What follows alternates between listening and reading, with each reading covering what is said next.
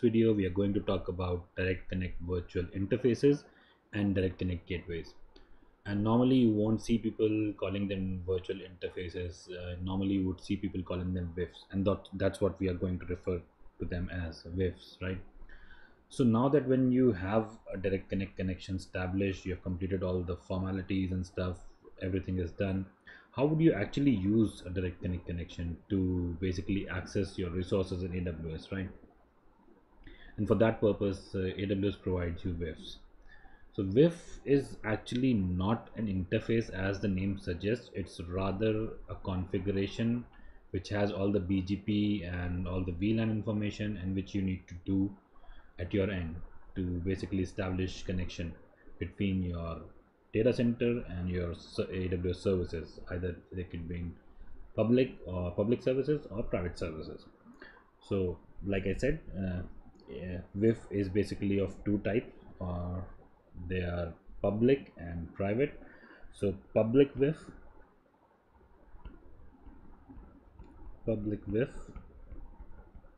this is basically used to access the services which are publicly accessible over internet in AWS. Services like S3 and SQS. So these services are accessible over internet and cannot be accessed from a private IP. So you need some kind of interface that lets you access these public services, and this is what public Vif does for you. Then the second one is private Vif, and this, like the name suggests, lets you access your services which are there in a private network, something like VPC. So you have your VPC with your private IPs, and basically you want to access your resources running in your VPC from your data center. So for that you will be needing a private Vif, and private Vif is attached to a VGW. So this you should remember for your exam. The private Vif is attached to a VGW. So now what I'll do is basically go into AWS console and just give you an overview of how you create a public and a private Vif. So you can see, guys, I'm in my DirectConnect console, and since I don't have any DirectConnect connection, that's why it's looking like this. But once you have everything set up from the hardware end, that is your AWS DirectConnect location, you would see a connection over here. But since I don't have it, I don't see any connection.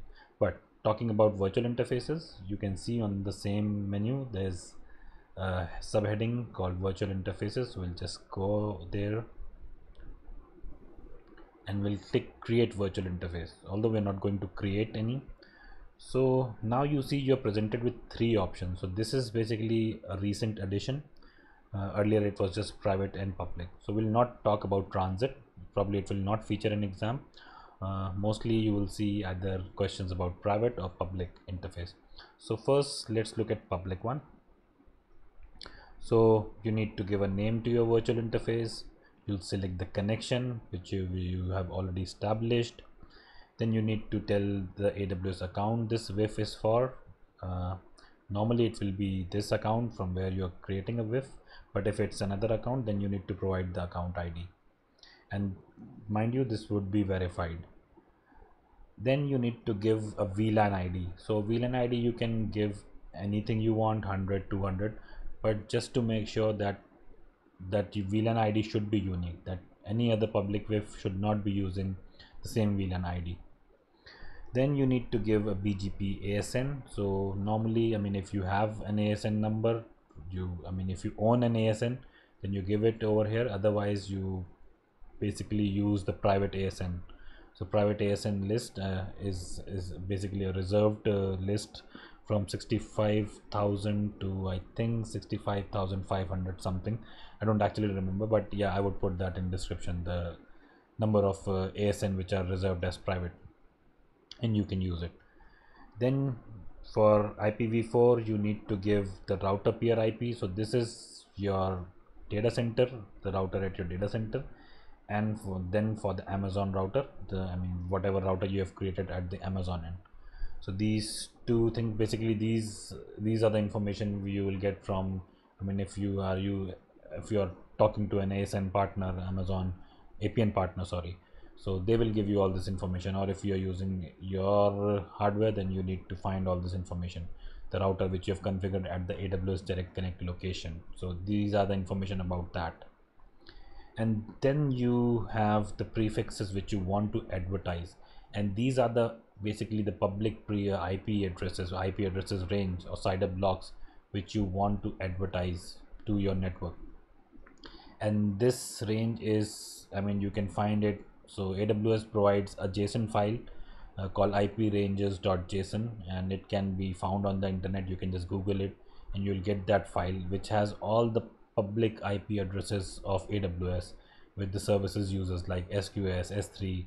So you'll find those ranges over there. So that what basically goes here. So the public IP which you want to advertise. Let's click additional setting. Let's see what's there. And this is basically for BGP authentication. So I mean, if you don't know how BGP works, then there's no point talking about it.